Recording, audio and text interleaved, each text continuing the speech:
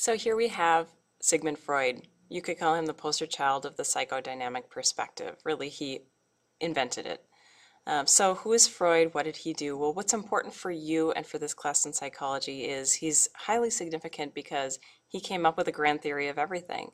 Unlike other psychologists who maybe had a theory about one particular thing or one particular disorder, Freud had a system of beliefs, a theory to explain everything, all that we do, and the underlying influences in what we do and what we believe.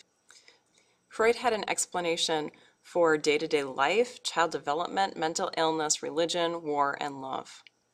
So this isn't a history class. I'm not going to go in depth about random important psychological people just to tell you about history, but Freud is important because so much rests on what he said today. And even more importantly, a lot of these ideas have critical influences on how we think about the present. So one very interesting claim that Freud made was about how we view ourselves. And I'm going to use this iceberg analogy to explain it.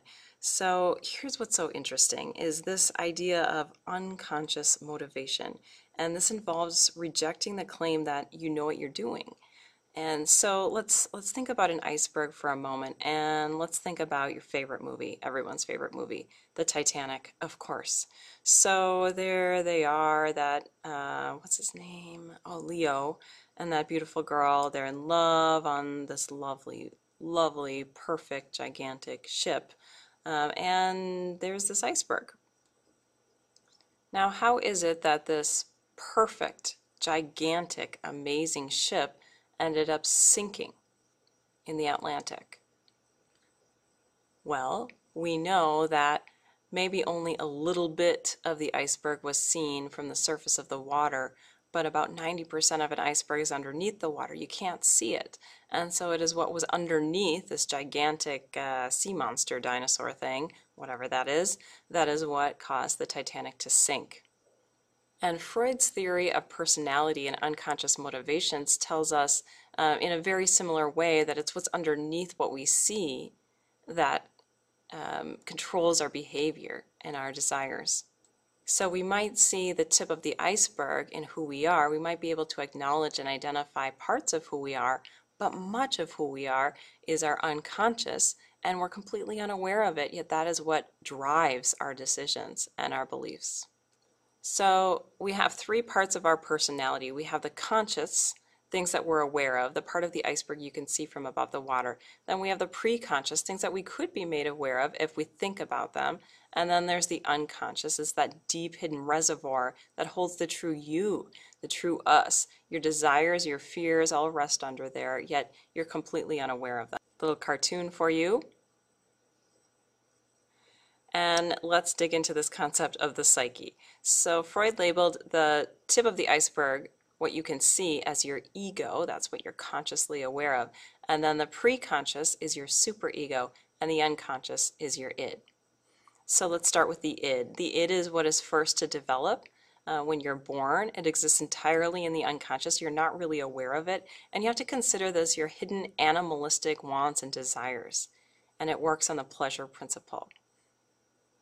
The pleasure principle is concerned with avoiding pain and receiving instant gratification. I want it and I want it now. And these kinds of pleasurable things, I guess you could say, the animalistic parts of the self would be what you want to eat, you want to drink, pee, poop, get warm, have sexual satisfaction. The id is outrageously stupid, and it wants pleasure and it wants it now. Now, unfortunately, life doesn't work like that, and that's where we have the ego. Now, the ego develops after the id, and it works on the reality principle. The reality principle is negotiating between those wants, those animalistic id wants and desires, and the actual environment. So let's pretend you're a guy for a moment. Half of you ladies, guys, no problem there. And you really like this girl. She's gorgeous. And if you work on the id principle, you want to take her. You want to do what you want with her. But from the ego's perspective, you got to think about consequences. What would happen if you actually did that? Well, you might end up in jail. So you just smack it hard. You ask her out and do what you can and hope for the best. The ego is influenced by your unconscious. but the ego is the part of you that you are consciously aware of. It's the personality part that you actually see and everyone sees as our personality.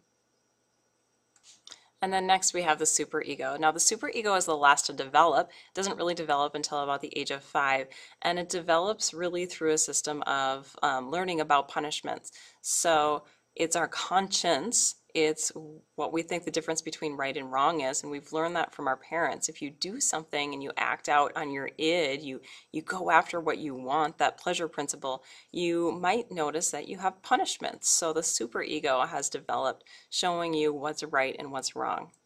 You could call the superego the internalized rules of parents in society. Now the ego often mediates between the superego and the id. So the id is pushing on the ego saying, I want, I want, I want, and the superego is controlling the ego saying, no, no, no, don't do that, you're going to get in trouble. Now when you think about these three parts, we've got our id, our ego, and our superego. It may be helpful to think about it like the id is the demon or the devil, and the superego is the angel with the halo, the good in you, and the ego's in the middle trying to decide.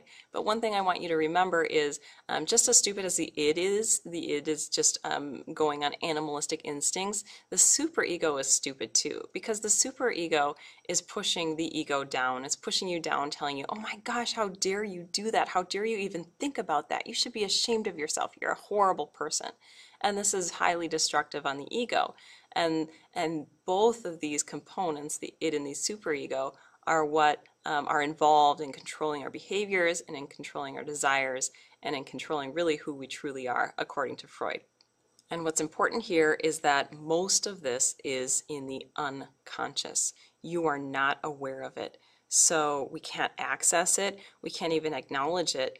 You can't meditate and look deep within yourself and be introspective about it and find them.